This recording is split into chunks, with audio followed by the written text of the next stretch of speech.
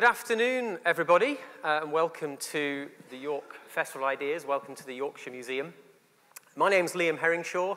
I'm a paleontologist based here in York, and I am director of the Yorkshire Fossil Festival. Just before we start this afternoon's talk, make sure you have familiarised yourselves with the screen. I have the official guidance, which is that in the very unlikely event of an emergency, please follow the steward's instructions and evacuate the venue via the closest available exit. Please, can I also ask you to put your phones on silent, please? I'll just check that I've done that for mine. So I'm very pleased to have a speaker this afternoon who, as a paleontologist, is one of the names in paleontology. So Mike Benton is Professor of Vertebrate Paleontology at the University of Bristol and has been at the forefront of their research for many years. His particular research, well, his research expertise is extremely broad, but particularly three main areas: the evolution of tetrapods, so things with four limbs, the way in which mass extinctions work or have worked, particularly the end Permian mass extinction at 252 million years ago, which was the greatest of the mass extinction events to have hit the Earth. And in fact, Mike's book, When Life Nearly Died, is an excellent way to find out more about that event. But his third topic of particular interest is the exceptional preservation of vertebrates in the Mesozoic, so the era of life, which perhaps might be more generally called the age of reptiles. Appropriately here in York, that was a word that was defined by John Phillips, who was the first keeper of geology here at the Yorkshire Museum. So Mesozoic is actually a York word in a sense that John Phillips defined it as this middle life, or the age of reptiles. And as Mike will explain in his talk, there are some extraordinary discoveries that have come out in the last 20 years that have changed our understanding, revolutionized our understanding of perhaps the most famous of those Mesozoic reptiles, the dinosaurs. So Mike's book, Dinosaurs, New Visions of a Lost World, is the focus of his talk. He will be signing copies of the book afterwards, should you wish to get a copy signed or buy a copy and get it signed.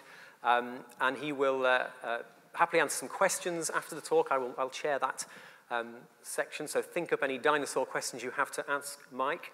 But without further ado, I will introduce Mike to the talk. So Professor Mike Benton. Thanks. Thanks, Lee.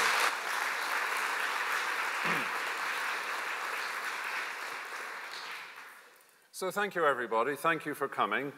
I'm going to talk about three things in this talk, and these are indeed the subject of the book. One of them is how much knowledge has changed in my field, paleontology, in the last 25 years, only 25 years. Secondly, the ability that we now have to tell the color of dinosaurs. That may sound a bit crazy or whatever. I will try and show you the evidence we have. And thirdly, that links to my third topic, which is how do we know about the past? And that can be encapsulated in a phrase like, how would we know the color of dinosaurs if we don't have a time machine? And I'm going to show you how we do. And that broadens out into our ability to know a lot about the life of the past in a thoroughly scientific and testable manner, without a great deal of speculation. But let me take you back then 25 years to the meeting of the Society of Vertebrate Paleontology in New York. This is a big meeting of about 1,000 people. Essentially all the dinosaur people in the world come to this meeting. In New York, it was buzzing with people. The American Museum of Natural History here on Central Park. Some of you may have been there. A wonderful venue. I was there as a relatively young whippersnapper, but I was aware that something strange was going on. There were a number of Chinese professors there, and that in itself was quite unusual. And they were wandering around showing photographs of fossils to people at the meeting. And at the same time, during the course of the meeting, this article appeared in the New York Times, which got it a very wide readership, the most serious, well-read paper in North America. And the title tells the story. And back in 1996, nobody had any idea that anything other than a bird would have feathers. The idea of saying, oh, dinosaurs have got feathers, would have marked you as completely bonkers. And yet here he is, Malcolm Brown, a very respected science journalist, writer, doing two extraordinary things. He's saying at this meeting, attended by all the best paleontologists in the world, people are discussing that dinosaurs maybe had feathers. And it's a specimen from China. Again, that was unusual at the time. China was still fairly closed at that point. It mentions Phil Currie, who is a very active senior dinosaur researcher in Canada. And he was about the only person who really knew what was going on at that meeting, as I'll explain in a moment. So what was causing all the fuss? It was this specimen here, and Professor Peiji Chen from a paleontological institute in Nanjing, that's the traditional second city of China. He was showing this specimen around, and I can't remember, I think he only had black and white photographs at the time, but nonetheless, the point he was asking people or putting to them was, this is a dinosaur, isn't it? It's not a bird. And then secondly, these structures all around the back of the head and sort of running down the middle of the back, and then those sort of tufts along the tail, these are feathers, aren't they? So it was a real puzzle because, of course, only birds have got feathers, but this isn't a bird, this is a dinosaur, and yet it seems to have feathers, so how do you explain it? Either it's a bird or these are not feathers. Those would be the two ways you could make sense of it. But he was not giving a paper, so it's quite unusual that in this news report, it wasn't based on a presentation, a formal presentation at the meeting. This was sort of whispers in corridors, if you like.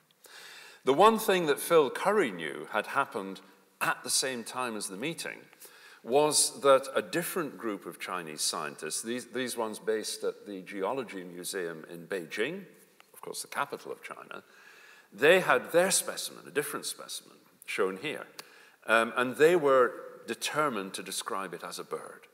So they were interpreting these structures over the back of the head and on the back and on the tail as feathers, and they were saying it's a bird, even though it's got tiny little short arms, clearly couldn't fly.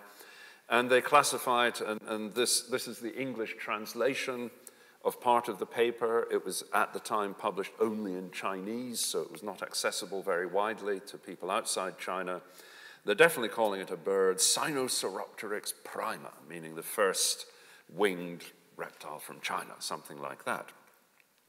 So what's going on? There are these two specimens doing the rounds at the same time, both of them in China, one of them getting some sort of international publicity, the other one not. And eventually, 2 years later, Chen and colleagues were able to publish their description in English, in Nature, talking about the Nanjing specimen. But they accepted it was the same as Sinosauropteryx prima that the Beijing people had been named. So what's going on? We have the Beijing specimen, which at that point only Phil Currie outside China had seen. We have the Nanjing specimen, two separate museums, big museums in separate cities. And who knows what they paid for these specimens? Probably thousands or hundreds of thousands of dollars. I've got no idea. And nobody will ever admit. But look what you've got. These are they're not only members of the same species, they are the same specimen, aren't they? And so what often happens, if you've ever been geologizing on the beach at Whitby or somewhere like that, and you split open a rock, and there's a beautiful ammonite inside, you've got the two halves. You can sort of look at the cast and the mold of the same specimen. And that's what we have here. So I'd love to know the full story, but I don't think we ever shall, that some smart fossil trader in China worked out what he could do, or she, and got a maximum price. And then both Beijing and Nanjing were so embarrassed afterwards, they said nothing and made the best of it. It's not all like that. The point is that this was a real christening of the most extraordinary new discovery. It brought it to the global attention. It raised many debates, and this was only the first of an enormous flood of materials coming out of China in the past 25, 26 years. But before I show you more of the Chinese stuff, let me just remind you of what we knew in the 1990s. And what we knew was not much different from what Thomas Henry Huxley knew back in the time of Darwin. And that was more or less all we had as a clue about the origin of birds was Archaeopteryx. And most people have heard of Archaeopteryx, very famous fossil. It's often called the missing link or some word like that. And it was of great interest to Charles Darwin because, in fact, these specimens were first found in 1861 in Germany. And that's only 2 years after Darwin had published his On the Origin of Species, that very famous book. And in the book, he had chapters about fossils.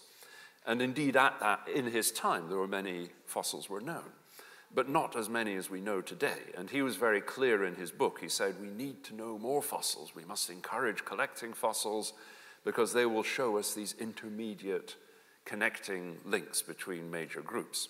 And Huxley, who was much more of a populist in a way, he labeled it immediately that this is a dinosaur in bird's clothing. And he was absolutely right.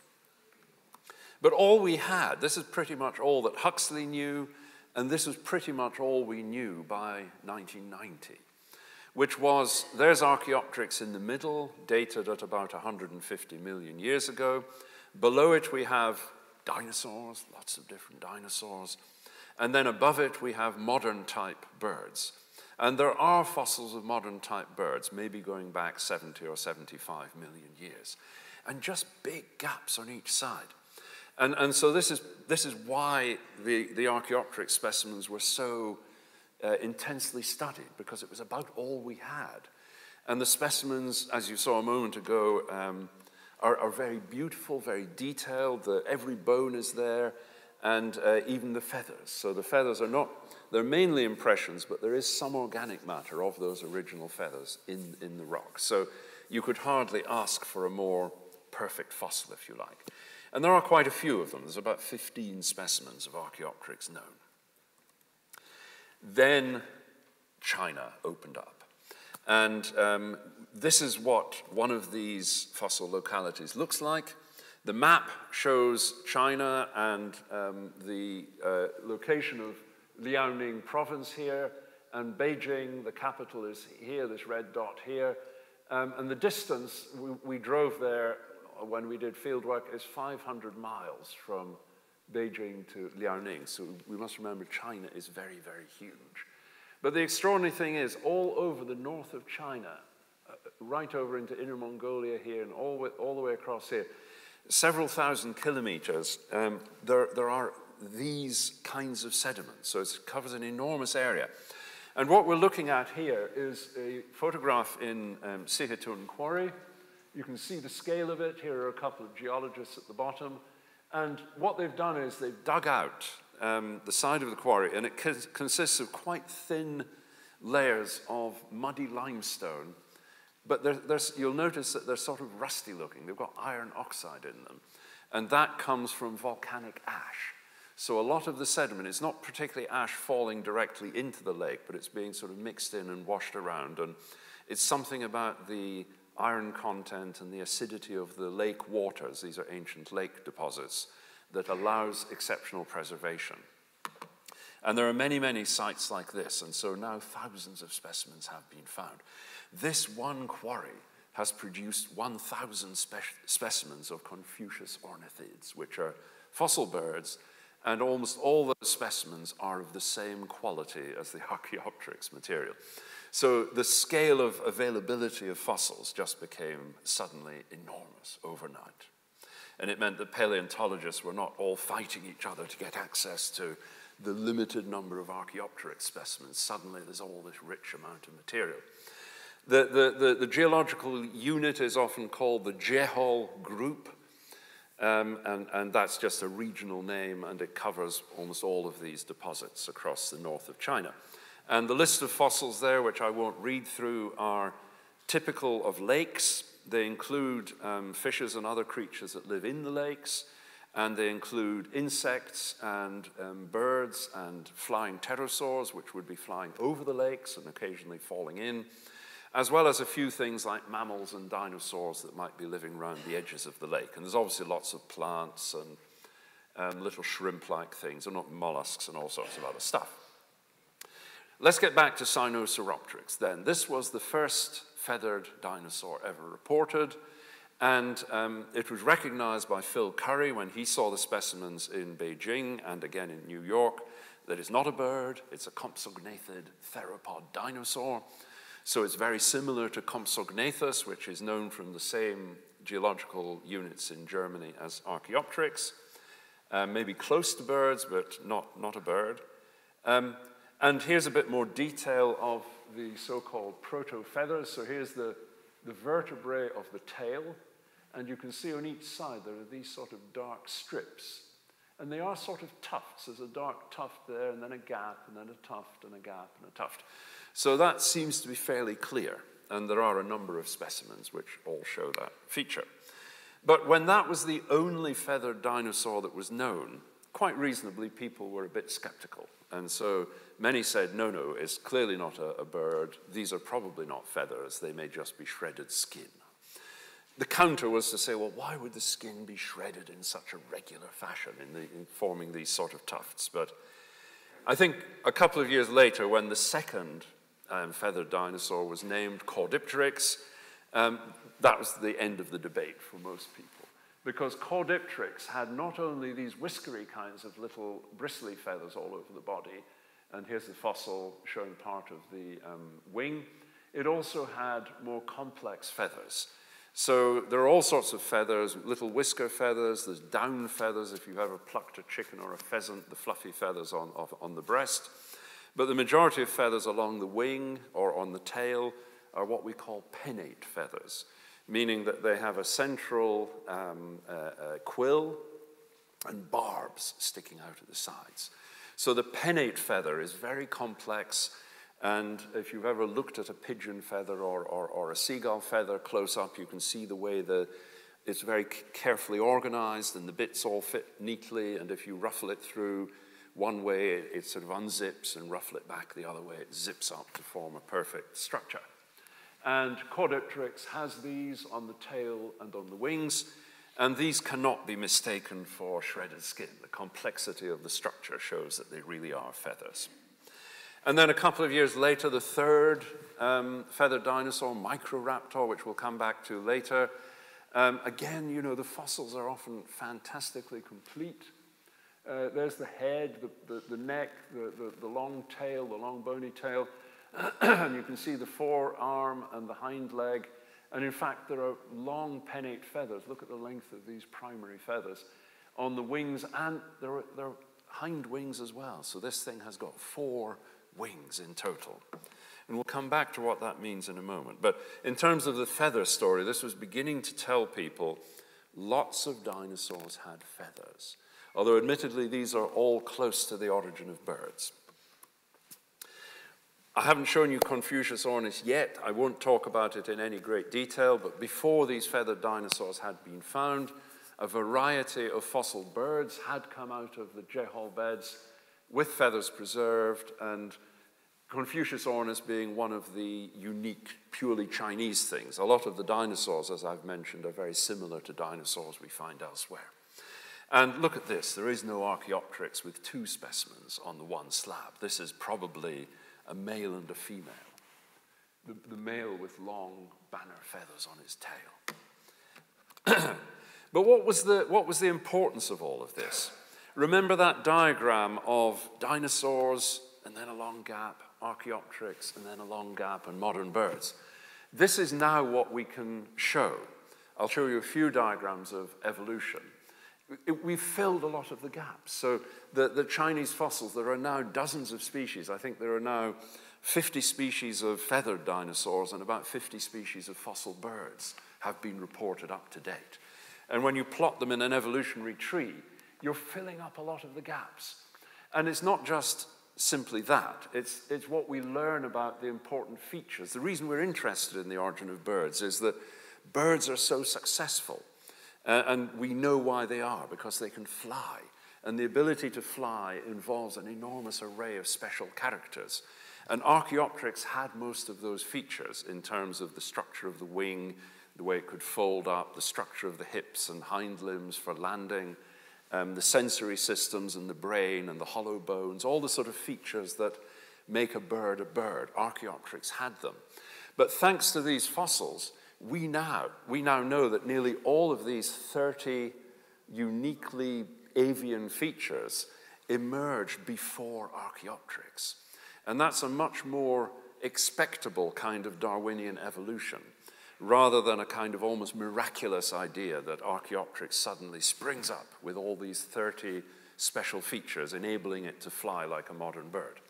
In fact, most of them had emerged much earlier, and it was something like 50 million years of acquisition of bird-like features, including, for example, this allows us then to look at things like the evolution of the wing, step by step. And if you want to understand why birds are so great at flying, and what the intermediate steps were, and could they fly or not, and all that sort of thing, then you need to be able to look at these features in detail. And of course, to understand the bird wing, the bones are not enough on their own. You need to have the feathers, so we're very fortunate that these are exceptional fossils. It shows us another thing. Here's a different take on the evolutionary tree. This is Triassic down here, Jurassic is somewhere in about here, and then Cretaceous at the top. And this is the origin of dinosaurs down here, and the origin of birds is over about here, and these are all birds up on the right-hand side. And what's going on here is that in the line to birds, not in the lines to other groups, this is T-Rex, these are other giant flesh-eating dinosaurs, but in this line to birds, there's 50 million years of miniaturization. They're getting smaller and smaller. Because, of course, if you're evolving flight, you can either do it by sprouting enormous wings to try and support your body mass, or get smaller, because then the size of the wings in proportion is much less. And it seems to have been a coupled pattern of evolution going on, and now we have this richness of data that lets us understand that. And, yet more unexpectedly, powered flight originated multiple times. The assumption had been, up until the discovery of all these fossils, really up until a couple of years ago, that probably only Archaeopteryx could fly of the various Jurassic beasts that we've been looking at.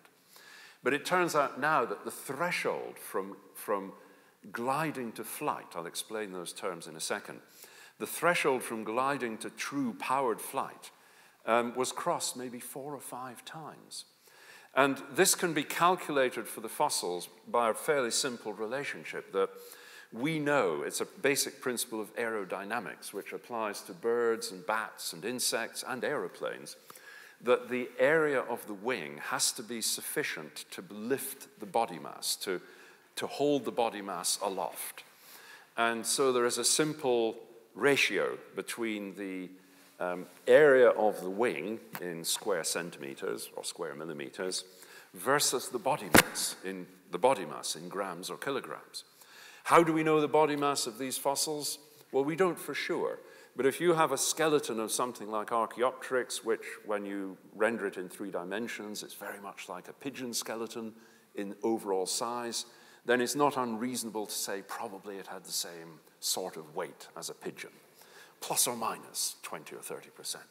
And so that's what was done here by Pei and colleagues. And so they did this, and they discovered to their amazement that actually the threshold to powered flight was crossed several times. And once was by birds, of course, down here. A second one was by, let me see where it is, somewhere in here. Yeah, Microraptor. And here's another drawing of Microraptor. So if it only had had the arm wings, that would not have been enough to get it flapping and off the ground. But it also has those hind wings, and then that gives it the area needed. So biologists use the term flight or flying usually to mean any kind of aerial transport, whether you're a spider just flying through the air on a piece of silk, or an insect flapping away like mad to keep in the air, or a gliding snake which just spreads its ribs and can extend its jump. or a frog which has, you know, there's certain frogs that have got big feet and they have webs between the feet. So there's all kinds of flying animals today. But in common parlance, we normally mean by flight, powered flight, and that's a different thing because gliding is just extending your jump. So the point here is that powered flight, was achieved multiple times. And we know that also. Here's another one, E-Chi. This is, this is pub quiz information, the dinosaur with the shortest name. I don't think you can make a shorter name than that. It's got to have 2 words like Homo sapiens, the genus and the species, so E-Chi. And so here it is, and it has feathers, and it also has membranes. So it's got the weirdest wings, and it's doing it as well. So this is all the sort of new richness of information that we've got from these fossils. Let me get to the color thing. So we published this paper in 2010, and we were fairly bold in the title. The key thing I want you to notice is the word melanosome. This is the key that I'll be talking about.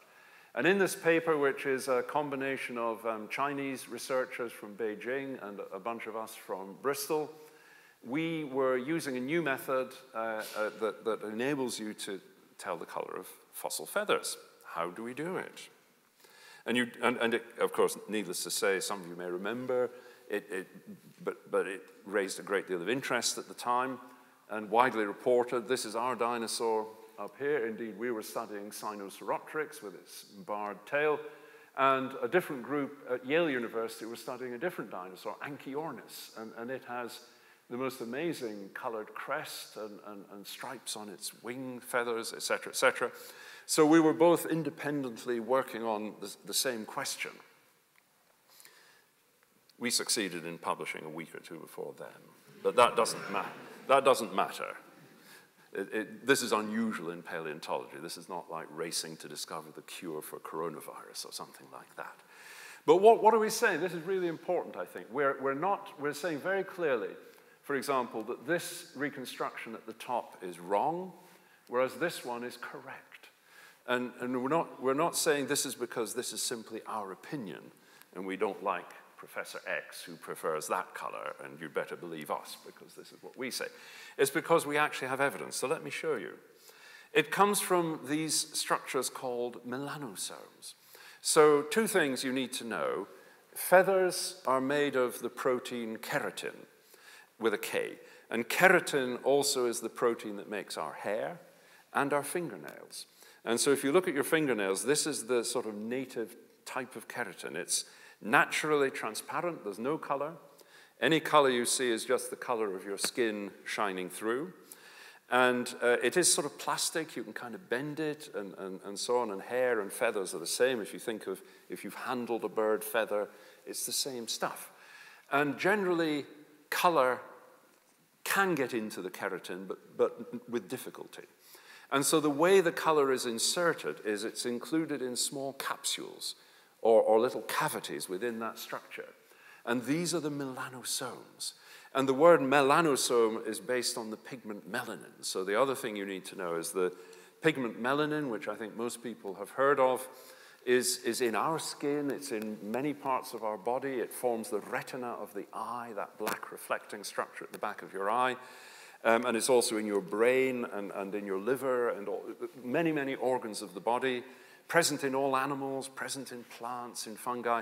So melanin is a very common biological molecule. The normal sort of melanin, eumelanin, gives these black, brown, and gray colors. Whereas there is another kind of melanin that is found in hair and feathers called pheomelanin, which gives ginger colors. So if anybody has ginger hair, naturally, you've got pheomelanin in your melanosomes. Whereas if you have the more common colors of blacks and grays and browns and blondes, then you have different amounts of eumelanin. And the intensity of shade, more or less, depends on the packing of those color capsules. So paler colors have got looser packing, intense black, intense ginger, tight packing of the melanosomes. And this is what they look like. So we took a feather from a zebrafinch, and even a single feather will have all the palette of colors. So you have the pheomelanin part colored gingery here. The white windows on this are I guess this is from in here actually, The white windows lack melanin. They're just transparent, in fact. And then the dark color, the black, is from eumelanin. And it just so happens that the shapes of these melanosomes are different. And this is the clue. This is the key. So that the common ones, the eumelanosomes are sausage-shaped, and the phaeomelanosomes are spherical. And this scale bar is 1 micron, which is about 1/1,000,000th of a meter. And we could only see them by looking at these under the scanning electron microscope and turning up the magnification to pretty much the maximum possible. And they had been seen before, but not commonly, and people had misinterpreted them in the past. So here we have the whole story. When we took samples from specimens of Sinosauropteryx, all over the body, from the tail, from the back, and different parts of the body, we then looked at them under the scanning electron microscope. This is what we saw, so this is fossil material. And what you're seeing there are all spherical structures, no signs of any sausage-shaped structure. And the spheres are either solid or moldic. So remember, these things are kind of impressed into the plastic type of structure of the keratin. And so in a lot of cases, because with a fossil you just sort of break it to have a look, they've sort of fallen out because they shrink slightly with preservation. Remember, these are 120 million years old, so it's amazing we see anything. They've shrunk and they tend to fall out. Anyway, and so that's what gives us the reconstruction. And why are we sure about the white and the ginger? The fact is, in the white zone, there are no melanosomes of any sort. They are feathers, but they are colorless, just the standard colorless tone. So that is what we call a chain of inference. Each of the steps can be rejected by evidence. And so this makes it science, because it can be rejected. Not by somebody saying, I don't like it. That's not a way to reject a scientific hypothesis. You actually have to say, I have got evidence against it. And that could be found. So anybody could come along and say, well, you just got this result because of your particular specimen, so we're going to look at a different specimen. Or they could say, you did some fancy dealing when you looked at the thing under the microscope. We don't know what you did. You were mucking about with it. You faked it up somehow. So they can look at the specimens under their scanning electron microscope independently. And the third point that could be rejected is this observation of the constancy of color and shape. And so the relationship between color and shape has been found in every example of modern bird feather that people have looked at, and in every example of mammal hair that people have looked at as well. So you can take human hairs, and depending on your hair color, you should find these two different relationships. So that's how we know the color of dinosaurs. And I would say we've survived for 12 years. It's not yet been refuted. It might be any time, of course. And the only way it can be refuted or rejected is based upon evidence. And I've mentioned what those pieces of evidence could be. Here we come to the first of the new artworks. So one of the features of the book is that Bob Nichols, who's a very famous and very skillful paleo artist who lives in Bristol, works in Bristol, he has done a sequence of wonderful illustrations for the book, showing every detail of the appearance of these creatures in life. And we're arguing that we've chosen examples where we can demonstrate evidence for all the features that we show. And so in the case of Sinosauropteryx, we've already done the color thing on the tail and the body. After our work, other people looked and did further work, and they were able to highlight that the animal had very definite counter shading, which means it's got dark color on top and pale color underneath. This is quite commonly seen in animals as a kind of camouflage. And also it was noticed that it's got a so-called bandit mask, so that over the eyes it's like one of those cartoon bandits. It's got a sort of strip of dark color. For what reason, nobody can say. But that's what the fossil shows. And also the other feature of this is that we're showing the simple bristly feathers, and again, they are preserved in the fossils. So that's a key feature of the book, that we're saying this is the first time that anybody has presented the image of the past with this level of detailed exploration of everything you see in front of you. And therefore, what you see, we think, is much more defensible, much more true to reality than almost any other dinosaur book beforehand. Let me give you another example just to bear that out. A very different kind of dinosaur. This is Psittacosaurus, also from China, from the same age of rocks as Sinosauropteryx.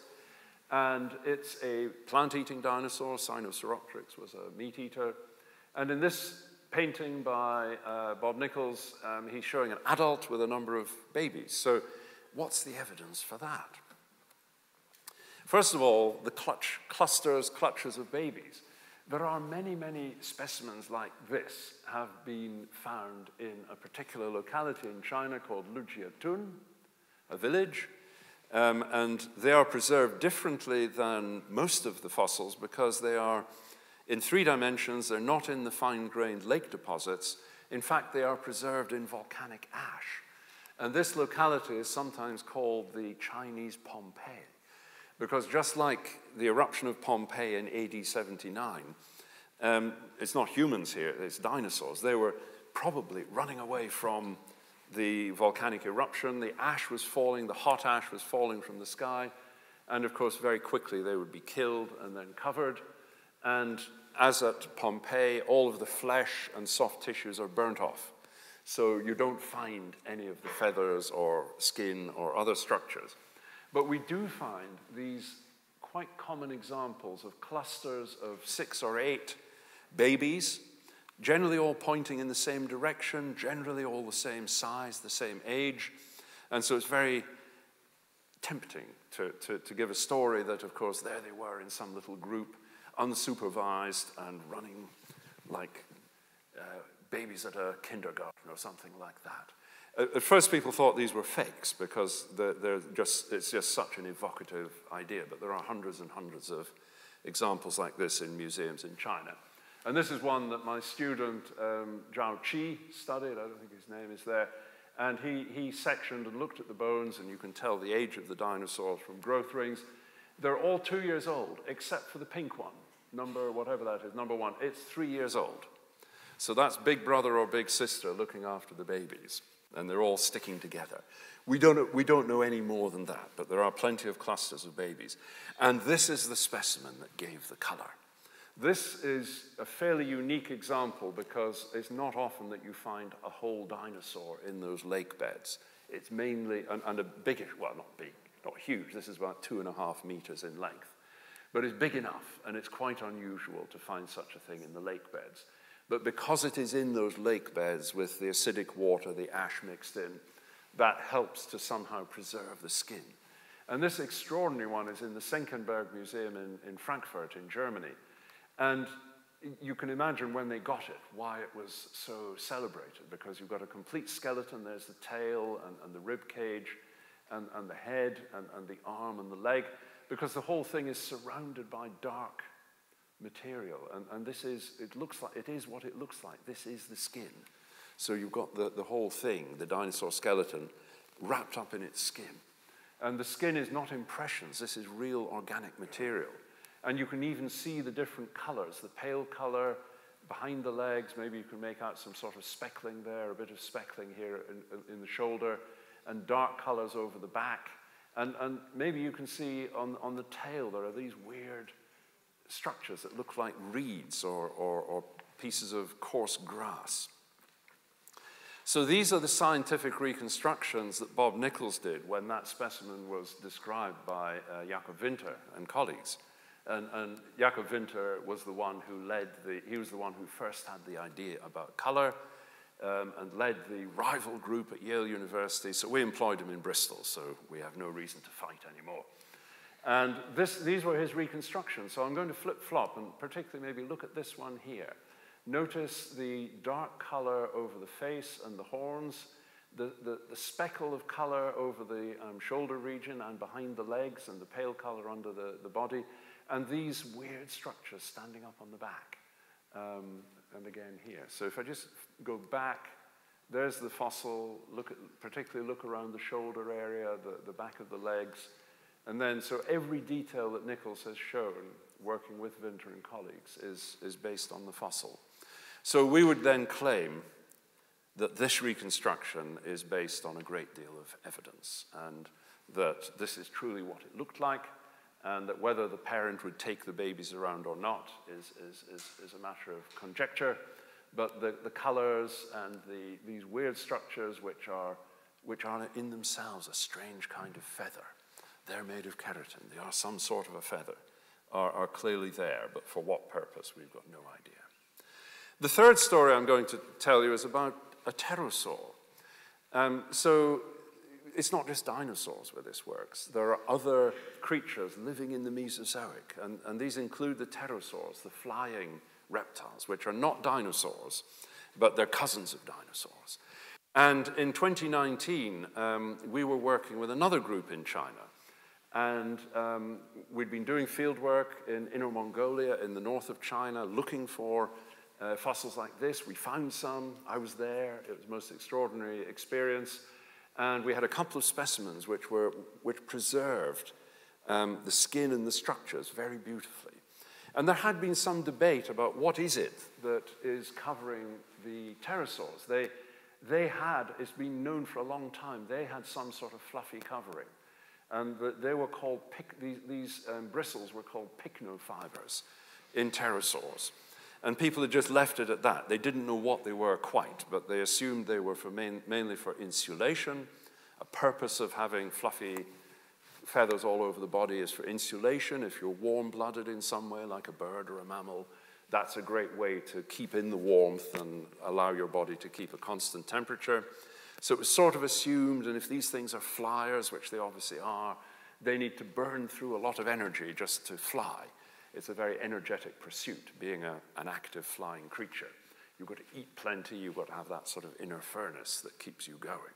So all of that was reasonably well accepted. But we looked closely at these pycnofibers, and we were pretty convinced in this 2019 paper that these are actually feathers. So this is taking that shocking observation in 1996 even further. It's not only that lots of dinosaurs had feathers, but also we're saying also the pterosaurs. They're not dinosaurs, they're cousins of dinosaurs. But this means that feathers must have originated much, much earlier than people had thought. What's our evidence? It was because we were looking at these structures and we noticed that lots of them were simple bristles, like this one, which is what we expected. But then we found some of them had tufts at the end, or tufts halfway down, or they branched from the base. And in fact, all of those four structures have been identified in different dinosaurs, where people happily call them feathers. And we looked at the structure of these. They're made of keratin. They contain melanosomes, rendering the color. We can tell the color of the pterosaurs. So we just said, yeah, they're feathers. We couldn't quite make that the title. This is a serious scientific journal, so we had to say feather-like branching, so we're not overstating the case. But we're pretty much saying these are feathers. This is Bob's reconstruction of that creature, and this particular group of pterosaurs are unusual in having a very broad mouth, so it's impossible to make one of them look unhappy. They always look as if they're smiling. And this one, because he's spotted a very nice, tasty lacewing that he's about to eat. This is quite a small creature, about the size of a pigeon or something of that size, magpie, something of that size. Here's a weirder pterosaur. This one is from Brazil, so I want to show you finally two examples, not from China. This one is from the same age in the mid-Cretaceous of Brazil, about 120 million years ago. But this is one of the really weird and crazy pterosaurs, which would have had a wingspan of about 5 meters. So that's huge. That's halfway the width of this theater. And it's got that amazing head, which is almost as big as the body. So this is the head. The eye socket is here. So there's the neck. So there's the eye socket. It's got this crazy long strut at the back. And then the mouth is here. There's the lower jaw, and the hinge of the jaw is here. And no teeth. And then this huge hole is just a sort of weight-saving device. And then it's got this ridiculous thing on its nose going all the way back. And so here's the fossil. And this is a cast, a sort of museum demonstration, 3D model. And so the whole function of the head and all of that is utterly weird and mystifying. But when you look at the fossil, this structure between the struts is membrane, is skin. So what it's doing is, this is like a sailing yacht, and these are the spars that are supporting the sail. And this skin would have been thick enough not to tear, but relatively lightweight. And most of the skull is made of hollow bones, so the whole thing is actually quite lightweight. But why on earth have such a structure?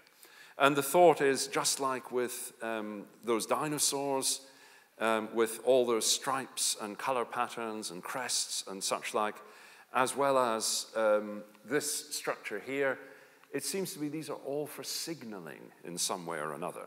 And you've all seen the films by David Attenborough talking about lyrebirds and all these amazing birds where the males have crazy, crazy feathers which they jump around and flash and rustle and seek to attract the females by that means. It's pretty certain that these dinosaurs and these pterosaurs were doing just the same thing.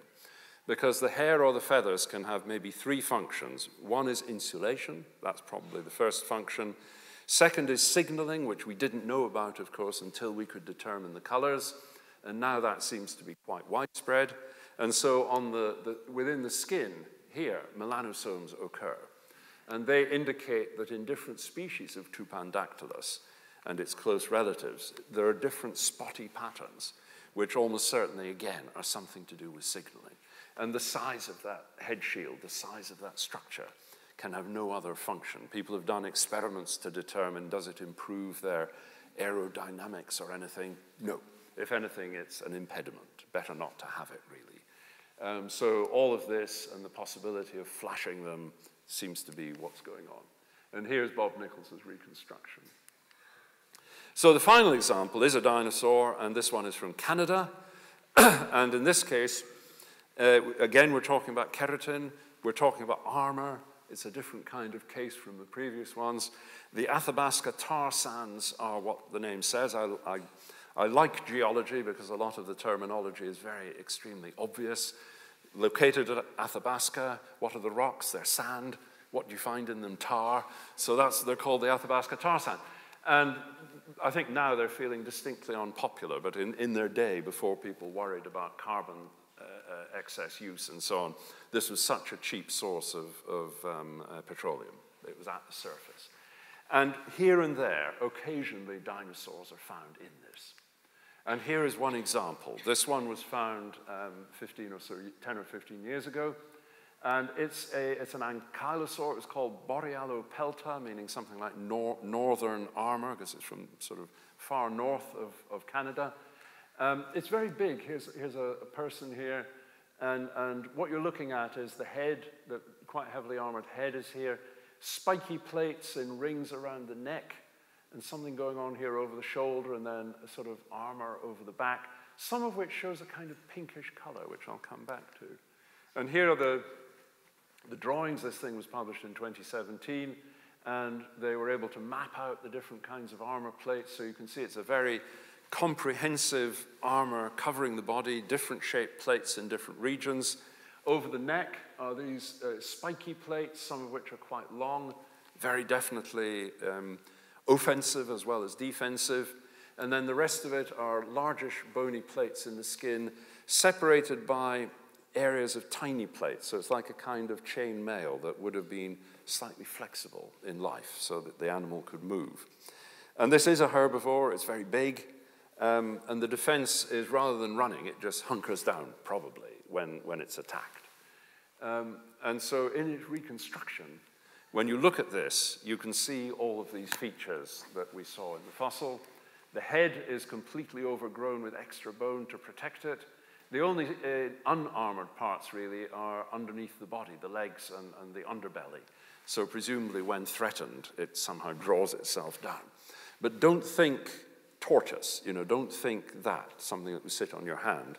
This thing, think more Sherman tank. This is more what you're looking at.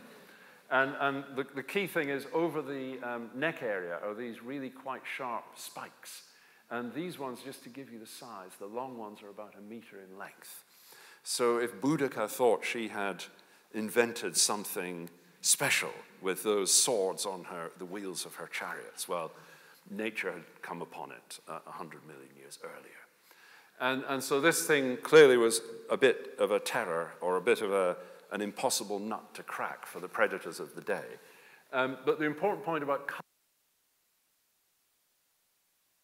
the covering of the bony plates was keratin, and it bore a pheomelanin gingery color. And so this thing is all over a sort of sandy, gingery sort of color, which seems very weird. I don't know why, but it just is. Hence, we were able to show it as such. And in this case, the keratin is taking on a certain color that maybe was some kind of camouflage. I don't know. So I want to wrap up with a couple of points about evidence and how we do things. I've talked about the enormous amount of knowledge that we've got from China and from other exceptional fossils around the world, and that a lot of this has happened really quite fast, quite recently, literally the last 25 years. Secondly, I've given the example of how we could reconstruct the color of dinosaurs, which people, up to a point, said this can never be done.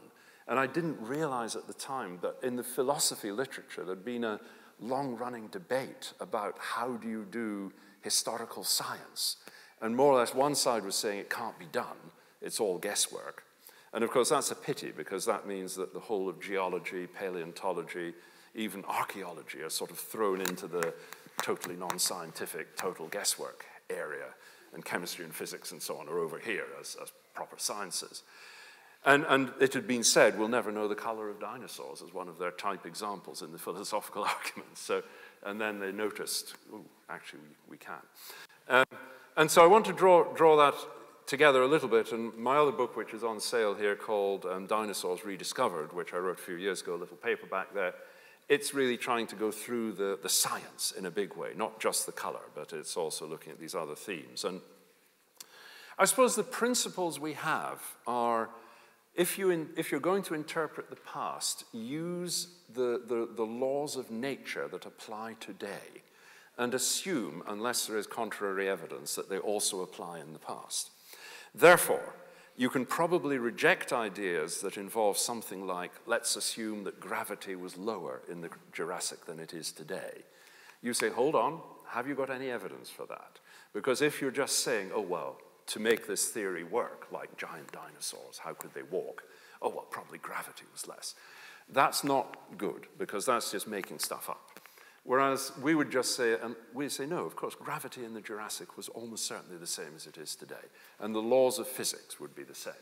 And so here's one example where a number of years ago, the professor of biomechanics at the University of Leeds, I should put his name on here actually, McNeill Alexander, came up with this observation that you can calculate the speed of any running animal knowing gravity, stride length, and hip height. So he had noted that the faster you move, the longer your stride. So if you're walking slowly, your stride length is quite short. But if you start running, the stride length can get 3 or 4 times as long. And in fact, there is a standard relationship for any individual person or animal between stride length and speed. So all we need to know are stride length. You can measure that from the fossil tracks. So here are some dinosaur trackways, right, left, right, left, right, left, right, left, going up there, and there's another one coming across here. So you can measure the stride length directly. You've got gravity, because you're saying gravity in the Jurassic is the same as it is today. And hip height, you need to know which dinosaur made the track. And normally we do. And you've got great examples on the Yorkshire coast, of course, which some of you will have seen around Scarborough, of Jurassic trackways, and we have a pretty good idea who made each track. And why do we believe it? Because it always works in the present day. Whether the animal is bipedal, like us, or like birds, walking on 2 legs, or walking on 4 legs, like a dog or a cat or a lizard, it always works. And so if it always works, it always works, it always works, it'll work in the past. And this gives us a speed for T-Rex of 27 kilometers per hour. And a second thing that we can do is sometimes, rarely, sometimes you can use a second line of investigation to corroborate the measurement, or you hope it will corroborate. So the first principle I said was stick with the modern rules. We call that technically uniformitarianism. And secondly, corroboration. Is there a second way of looking at it? In this case, John Hutchinson at the Royal Veterinary College, he had the smart idea that there is another relationship that we can tell from the skeleton, and that is that speed, the maximum speed that an animal can achieve, or a human, is represented or proportional to the diameter of the main running muscles in the leg. And so if you've seen a sprinter, they have enormously muscular thighs. And you could probably tell who's going to run fastest if you could just measure the diameters of their legs and save them the bother of running. And in fact, that relationship of leg muscle diameter to speed is more or less what's shown here. And his thought experiment was, what if we could imagine a scaled-up chicken? A typical chicken weighs about half a kilogram and can run very fast. And if your only knowledge of chickens is in Tesco's, you might find that hard to believe. But if you try to catch an actual chicken, I don't know how many have, they actually are very fast. But if you scale it up to 6 tons, and he knew the answer, it couldn't run anything like that. Because as it gets bigger and bigger, this volume of those leg muscles has to become even larger in proportion to body mass, not in proportion to area. And that means they become impossibly huge. In other words, it could just never run fast. And T-Rex is indeed the 6-ton chicken because it's related to chicken, and it's 6 tons. And so it could not run, and the maximum speed would be about 27 kilometers per hour. So here's a second example where we use uniformitarianism and corroboration. Biting. So a question is, what would the bite force of T-Rex be? And the first approach was actually done a number of years ago using this specimen here. And this is a bit of Triceratops bone, and it's got a deep gash here. And this coin is an American cent, that's about 1 centimeter. And so the first thing the investigators did was to push some putty or moldable plastic into that hole and then pull it out. And what they had was the tip of a T-Rex tooth. It's quite a recognizable shape. So they'd identified who had done the biting.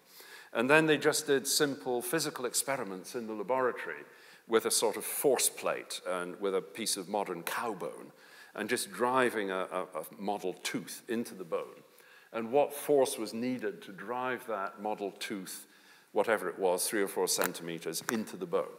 And I think the force was about 12 or 15,000 newtons.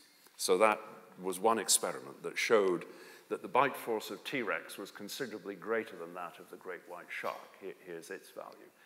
But we don't know whether that was its maximum bite force. That was what was done on that day when it bit that piece of bone, probably not its maximum.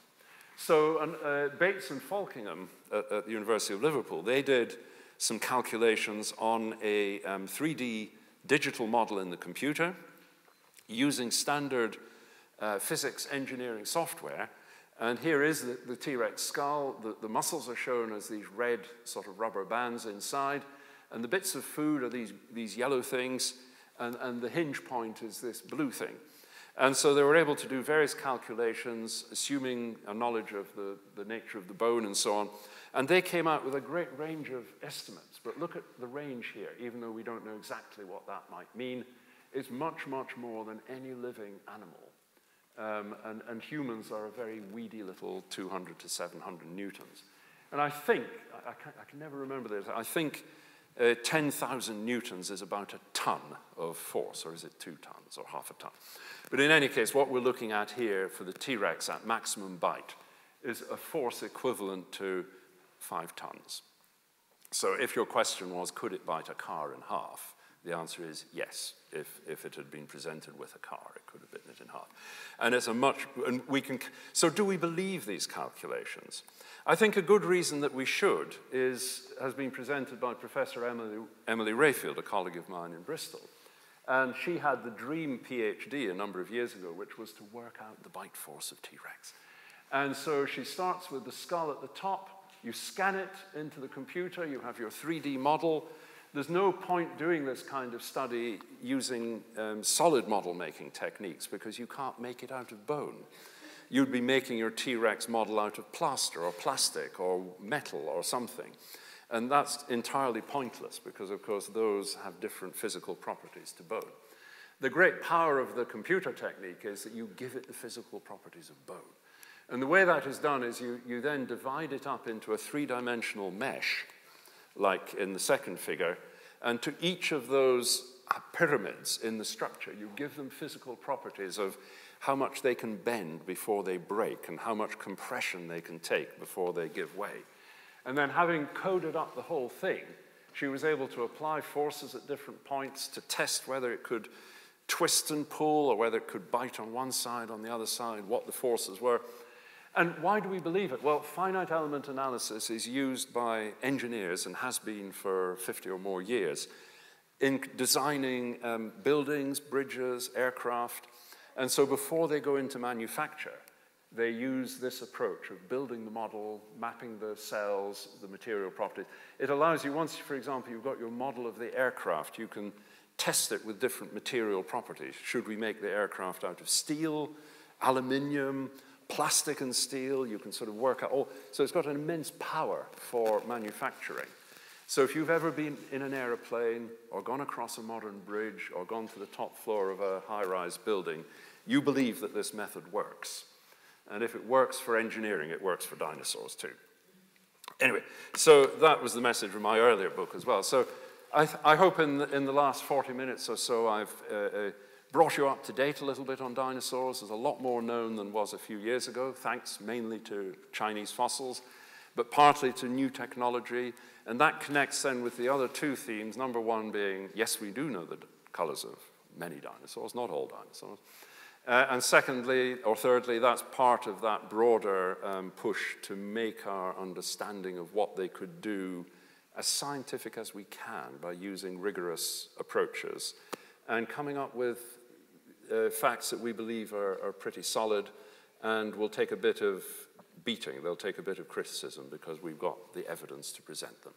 So thank you very much for your attention and happy to answer any questions now.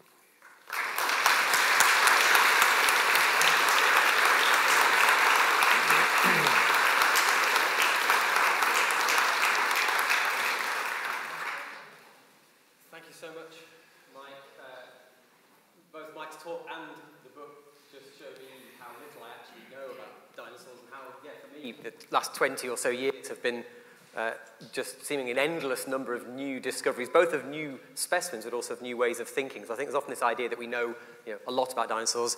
As Mike's shown, there's still plenty to work on, and probably plenty of good questions. Now, I'm conscious that doing school classes, the questions I can never answer are asked of me about dinosaurs by young people.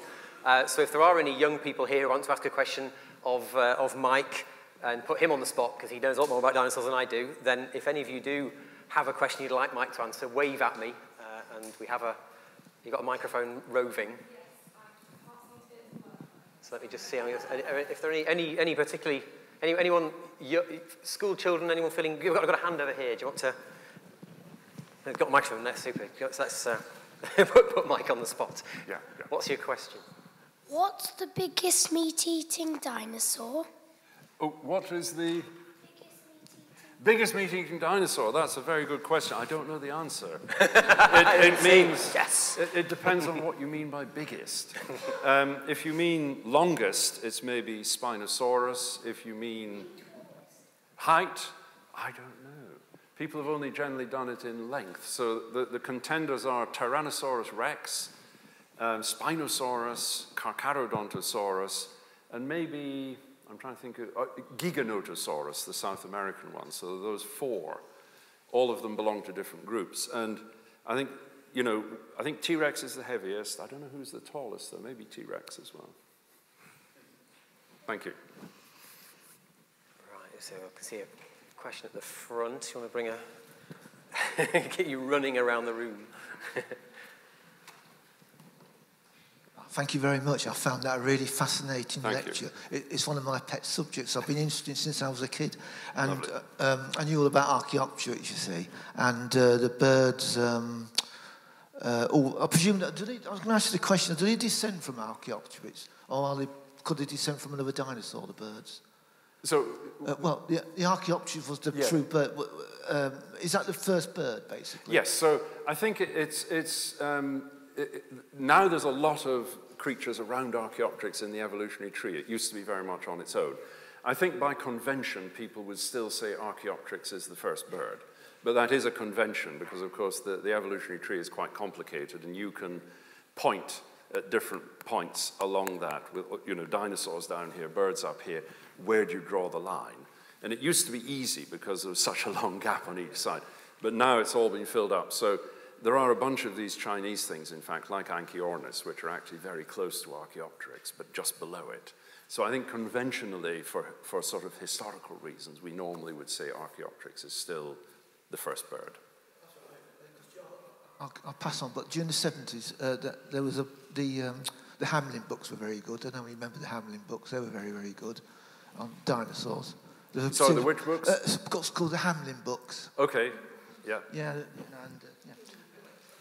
Yeah, thank you. Right, I can see a hand over here. If you want to come across, I'm conscious that we'll be at the back. We'll find out. Yeah, it does work. It's fine. I realise I'm not a kid, but I'm still a kid at heart. That was really fascinating and exciting. Thank you so much. Thank you. So many of these bird-like fossils have come out of China. Yes.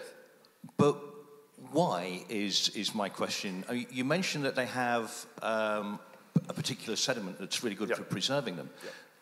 Is that sediment not found anywhere else?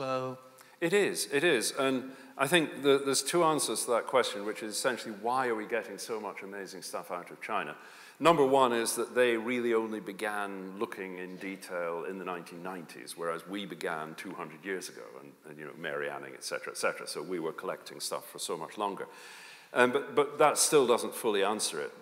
Linked with that would be the fact that China is huge. I mean, one country the size of Europe. So you're finding the combination of everything from the UK, France, Germany, Italy, all together in one country. And I don't know why these lake systems are so extensive, because most other sites of exceptional preservation, some people will have heard of Solnhofen, that's where Archaeopteryx comes from in Germany, or the Burgess Shale of Canada. They're usually quite restricted areas, and yet these Chinese ones are thousands of kilometers. So I actually just don't know why they are so extensive, and it's the fact they are very extensive is why we've got thousands of specimens. I can see a hand doing a test the right at the back in the second section. I was saying I don't want to abandon the people who are right at the rear, give them a chance to ask a question as well. Get the assistants running around. Hi. We saw in this presentation some dinosaurs with feathers and pterosaurs. Yes. I was wondering if you'd found any evidence for sea reptiles from that era with feathers, and if not, if you had any ideas why that would be. So the question is about the feathers in dinosaurs and pterosaurs and other reptiles, were you asking about? Or some kind of sea creature? Yes. So we're not trying to say everything has got feathers, and indeed, yes, there have been some very good studies of ichthyosaur skin from Lyme Regis in Dorset, and I'm not sure whether anybody studies skin in the Whitby reptiles. I can't think of examples. No, whereas at Holzmaden, which is in Germany, it's the same age as the Jet Rock at Whitby, people have found good skin, I think, good skin outlines. We can say for sure the marine reptiles didn't have feathers. But the skin is preserved, and it's been possible to reconstruct that they had quite thick, blubbery layers, as you might predict, like a dolphin, and that the blubbery layers give them a bit of warmth. They were warm-blooded in cold oceans. And I think it has some function in getting rid of eddies when the thing is swimming. The skin can adjust and sort of get rid of turbulence and enables the animal to swim faster than otherwise might be expected. And finally, the ichthyosaurs have melanosomes. They were black all over, which was unusual. So most of the marine reptiles, like whales and dolphins today, and sharks and large fish, have this counter shading where there's a pale belly and a dark back. And the reason for that in a fish is so that they're camouflaged. If you're looking in from above, they'll just look dark, like the deep ocean that you're looking down into. If you look from below upwards, they look pale like the white sky, and so again, they sort of disappear. So it was unusual that ichthyosaurs turn out to be all black, which suggests they live only in very, very deep waters where there's maybe no light. I can see you dash down the stairs. So I think we'll make this the final question, because Mike's going to stick around for book signing if you want to come and have a chat. But yes, we've got a question down here. Let's get one final point of the book on the spot. Are dinosaurs cold-blooded or warm-blooded? That's a great question to finish with, actually. Thank you for asking. Beautiful. Were the dinosaurs cold-blooded or warm-blooded? And the answer is they were warm-blooded. And I think that's now pretty much agreed. When I started, there was a big fuss about this, and an American called Bob Backer, who himself wrote books about it, he had suggested they were warm-blooded, but we paleontologists, including myself, said, no, don't be ridiculous. They're reptiles. They're cold-blooded. In fact, all the evidence of the structure of their bone shows that they were warm-blooded, and their posture, because they stand upright like birds and mammals and so on. They don't have the sort of sprawling limbs of lizards. And importantly, now, we're pretty clear they did all have feathers, or at least the smaller ones. So if they've all got a covering of feathers, that would go with warm-bloodedness as well. So it's a very big turnaround. It's even been recently published. There was a recent geochemical study also finding waste materials of the heat production within the bones of the dinosaurs. That was published quite recently. So it's all sort of adding up and combining with this evidence that birds evolved over a long span of time and all sorts of other stuff. So that has been another quiet revolution going on as well. Thank you. Well, thank you all for coming. Thank you all for your questions. I say Mike's going to stick around to sign some books if you want to come down and do that. From a personal point, just to say, obviously, if you haven't been to see Yorkshire's Jurassic World here in the museum, you should go and have a look at that, and you'll see that Yorkshire's dinosaurs are almost entirely footprints, which is a very interesting problem in itself, which we have been looking at. In September with the Yorkshire Fossil Festival in Scarborough, if you want to come on a footprint hunt, we'll be running those. You can come along, and I have got some flyers with me if you want to have a look at that. But in the meantime, just thank Mike again, and come and have a look at the book.